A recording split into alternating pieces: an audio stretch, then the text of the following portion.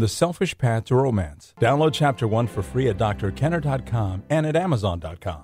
Look, Jeff, we had 2 wonderful months this summer, but that was it. Happens all the time. Wife and kids go away to the country, and the boss has a fling with the secretary, or the manicurist, or the elevator girl. Come September, the picnic's over. Goodbye. The kids go back to school. The boss goes back to the wife. And the girl? They don't make these shrimp like they used to. When I think about when I was first having children, I can remember that my husband used to try to pull me away from the baby. And I would sit, it was our daughter at the time, he would try to pull me away, and I would say, "You're crazy, I need to stay home." And I am so glad, looking back on that experience, that we took vacations with one another. How do you stay connected to your spouse throughout your marital relationship? With me today to discuss this is Dr. Barry McCarthy. He's a professor of psychology at American University and a certified marital and sex therapist. He's presented many workshops nationally and internationally, and he also has co-authored 8 books with his wife, Emily, including Rekindling Desire. What a pleasure to have you on the show today, Dr. McCarthy. I'm very glad to be here. In terms of staying connected, what advice do you give people to stay connected? Well, 2 pieces of advice. The first is to remember that the most important bond in your family is a husband-wife bond. That you need to nurture that and reinforce that, and in the long run, that's the best investment you make in terms of your family and your children. Having parents who are a solid marital couple is a very good thing for kids. The second is that I tell couples to stay away from the trap of intercourse or nothing. So many people fall into that pattern where the woman says, if I'm not ready to have intercourse, I'm going to avoid contact with my spouse. That I don't have the energy for intercourse. What I say to people is that touching is valuable in and of itself, and we use the analogies of 5 gears of touching or 5 dimensions of touching. What are those? And the first is, think about it as like a stick shift car. The first gear is affectionate gear. And what you mean by that is hands-on touching, clothes-on touching, things like holding hands, kissing, hugging. And the 5th gear is the intercourse gear. And what happens with too many people is that they either get into intercourse or nothing, or the only gears they have is affection or intercourse. And what I try to say to them is you want to keep contact and make it a pleasure-oriented contact. So the 2nd gear is a sensual gear, and it's a non-genital gear. It can be clothed or unclothed. It's the kind of thing you cuddle on the couch, you cuddle before you go to sleep, or when you wake in the morning, you do non-genital massage. It's a very important gear because I think that, again, sensuality is the underpinning of sexual response. And then the 3rd gear is a playful gear, mixing non-genital and genital touching. It can occur clothed, semi-clothed, or nude, inside, outside the bedroom. And it's the kind of thing where people take showers or baths together, where they dance together, where they play strip poker together.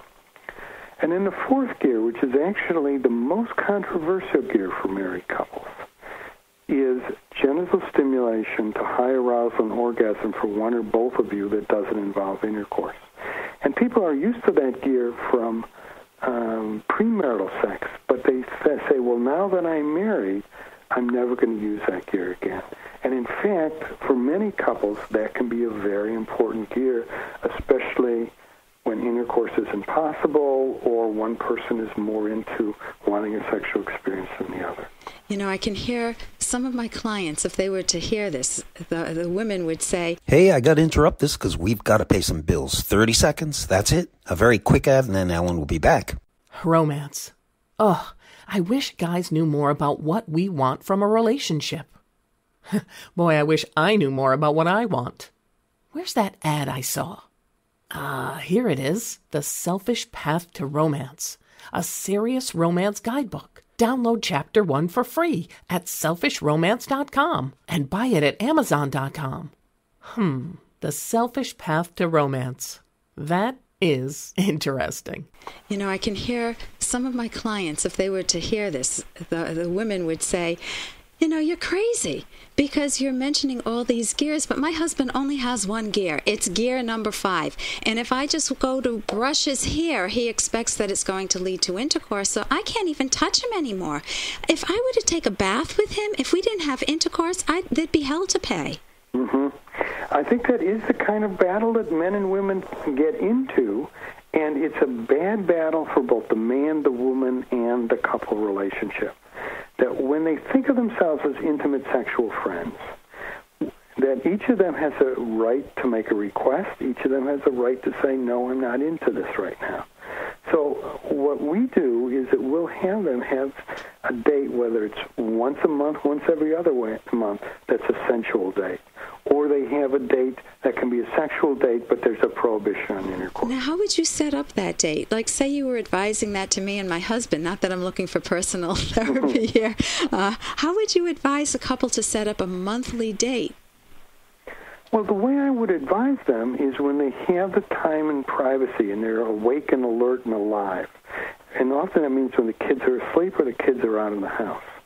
And where they're going to have a date where they're going to play, where they're going to use touch as a way of being connected and playful. Okay. So it would be more in the sense of saying, Ellen, maybe make a date with Harris. You know, plan to go. Harris is my husband, for those listening. Plan to go out to a hotel room, or what we typically do. We do this. We'll go to a bed and breakfast periodically. We just take off to some charming, relatively local, because I don't like to spend a lot of my hours driving. Place, and we'll go to a charming bed and breakfast. And it feels like we've been away for a month, and we've only been away overnight. That's right. I think one of the best investments that couples make with each other is whether it's just once a year or it's a week away or it's 2 weekends away where they go away without the kids. That rather than it being selfish, which I think is what everybody worries about, it's, again, a good emotional investment for yourself. It's a good emotional investment for your marriage. But in the long run, it's also a really good emotional investment for your children. We are now grandparents, and one of the things that we're really looking forward to is in May, we're going to go to Germany, where my son and daughter-in-law are living, and we're going to watch their 2-year-old daughter, our granddaughter, for 11 days while they take a trip. And I think they're looking forward to it, we're looking forward to it, and our granddaughter's looking forward to it. And so that's, everybody wins. So that's one of the gears of connection, too, that even though they're not taking the vacation until, would you say, May, they still live it. They can fantasize about it. They can imagine it, and that forms a nice bond for them, just that anticipatory excitement. Absolutely true. That a lot of what goes into sexual desire is a positive anticipation. You're looking forward to sharing pleasure, which is totally the opposite of what you were talking about, of the person who says, I couldn't suggest this because we're going to get into a fight about it. Right. It's the opposite of getting into a fight about it. It really is both of you anticipating. So it's both of you being self-valuing, which I would call selfish in a very healthy sense. Absolutely. And it's not a me-only view where the guy only gets the satisfaction, which you'll never get that way, because if the woman's performing dutifully, it's a false victory that he's won. So, listen, I want to thank you so much for your advice. This is Dr. Barry McCarthy, and he's a marital and sex therapist, and he's written and co-authored over 8 books with his wife, Emily. And Dr. McCarthy, where could somebody get your books, and what books would you recommend? Well, the 2 books that I would recommend that Emily and I have written is Rekindling Desire, which talks about how to get out of the slump of a non-sexual relationship or fighting about sexual frequency. And the second book that we recommend is a book that is a prevention book. It's called Getting It Right the First Time, Creating Healthy Marriage, which talks about the first 2 years of marriage. Well, that sounds wonderful. Thank you so much for joining us today. I'm glad to be here. For more Dr. Kenner podcast, go to drkenner.com and please listen to this ad. Here's an excerpt from The Selfish Path to Romance by clinical psychologist Dr. Ellen Kenner. Another skill necessary for effective communication between romantic partners is speaking assertively. Let's say that Paul and Sarah are discussing an upcoming holiday, and Sarah assumes they will spend it with her dysfunctional family. Paul, however, prefers a private getaway for the two of them in the Bahamas, or even going to a restaurant by themselves for a cozy holiday dinner. One wrong approach Paul might use is to talk aggressively. He might say, "Why the heck do we have to spend the day with those jerks? You always feel you need to please your family. I'm not wasting my time with your crazy family. I don't care what you do." This aggressive approach is referred to as finger-pointing language or you language, since the essence of it is an attack on the character of the listener. You can download Chapter 1 for free at drkenner.com, and you can buy the book at amazon.com. The Dr. Ellen Kenner Podcast. Now, for many students heading off to college, it's their first time getting a taste of living apart from their parents. You might remember your own experiences of leaving home for the first time, what that was like for you. What happens when a parent doesn't let go? Dr. Lewis. The Dr. Ellen Kenner Podcast is 10 minutes of advice to callers on romance, parenting, family, and friendship conflicts.